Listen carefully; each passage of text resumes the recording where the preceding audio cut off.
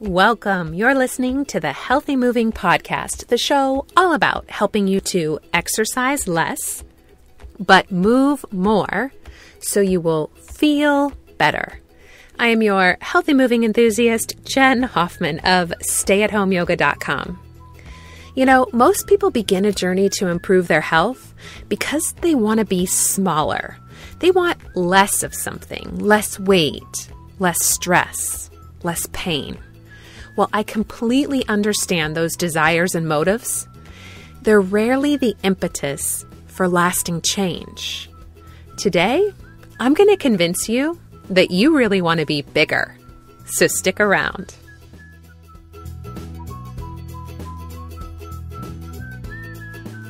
When I was in college, one of my friends, Mary, was an exchange student from Australia.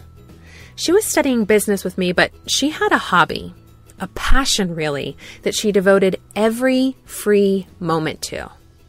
Mary was a potter. When I went to her apartment for the first time to work on a group project one Sunday afternoon, I was mesmerized. It was filled with the most beautiful pottery. I asked her about her work, and I'll never forget her reply. "Making vessels is my passion," she said. I kind of chuckled and told her that in the States, we call it pottery. She laughed and said, "I know.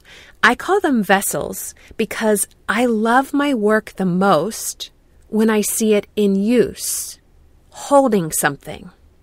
When I sell a piece, I always ask people to tell me what they plan to put inside it, and I ask them to send me a picture. I know pottery can be art alone, but my passion is to make vessels that are used to add beauty to function." Now, as an aside, I spent about 2 hours this week trying to locate Mary to see if she was still making vessels, but sadly I couldn't find her. So let's all imagine together that right now Mary is sitting at her potter's wheel somewhere beachside in Australia. I've loved the word vessel ever since that Sunday afternoon. In fact, I'm often trying to be a bigger vessel myself. Now, I know in the health and fitness industry, so much of the messaging is about being smaller, not bigger. But I have found tremendous power in reframing my intentions. And I think you will too. Instead of focusing on what you want less of this week, I'm asking you to think about what you'd like more of. What would you like to be a bigger vessel for? Energy? Peace? Ease? Health? Vitality? Or maybe you need to reframe an intention that doesn't directly relate to your health at all. Last year, before my family moved 900 miles from Virginia to Florida, we got rid of many of our possessions. I found it so helpful to focus on why. I wanted to be a bigger vessel for empty space, for margin.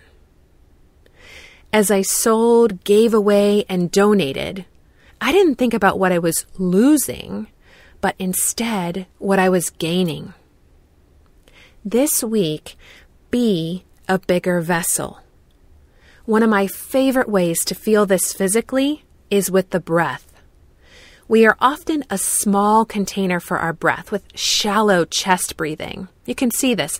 Put one hand on the top of your shoulder and just breathe as you normally do.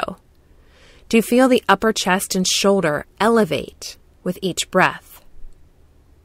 This common breathing pattern that so many of us have weakens the core. It creates excess neck and shoulder tension, and it can even contribute to our stress and anxiety. Instead, we can become a bigger vessel for the breath by using our intercostal muscles. When we call upon them, these little muscles between the ribs rotate each rib open so that our thoracic cavity literally gets bigger to draw more breath in. Place your hands on the sides of your rib cage right now. Let your thumbs reach around to the back and your fingers reach around to the front. Now inhale. See if you can let the ribs expand into your hands. In the front, on the sides, and in the back. Then exhale and let the ribs relax back to neutral. Try a few rounds of this breath several times a day this week. Begin to change your breathing habits and become a bigger vessel for the breath. Now, I have a special treat for you. I made a quick video demonstrating this breathing technique. It's absolutely free. To get your hands on it, you just have to text the word vessel to 33444. That's VESSEL to 33444. Friends, your body is a vessel that has tremendous power to add both beauty and function to your life. Be a bigger vessel, not a smaller one. Okay, I'll be back in just a moment for this week's Q&A.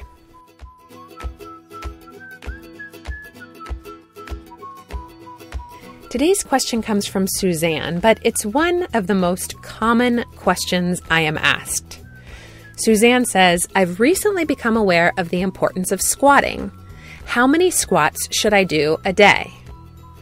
I absolutely agree that squats provide some pretty amazing movement nutrients, and I love them. But I kind of get a little twitchy when people want me to prescribe a daily recommended prescription for any exercise or movement. That's the very framework I try to break us all free from.